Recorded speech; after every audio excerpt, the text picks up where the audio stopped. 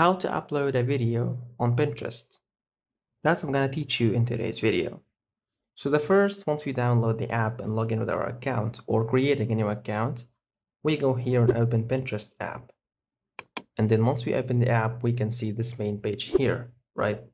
So we got this navigation bar down, we got home, search, create, notification, and saved. So we're going to click on create with the plus button here. And here we got three options: board, pen, and idea pen.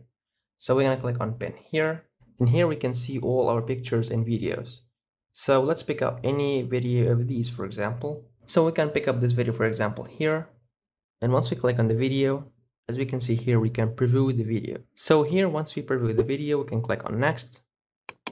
And here we can pick up the cover image, or as you know, thumbnail to the YouTube users. So that's fit. And now click on next once again. Here we can give a title to our video, and this is description.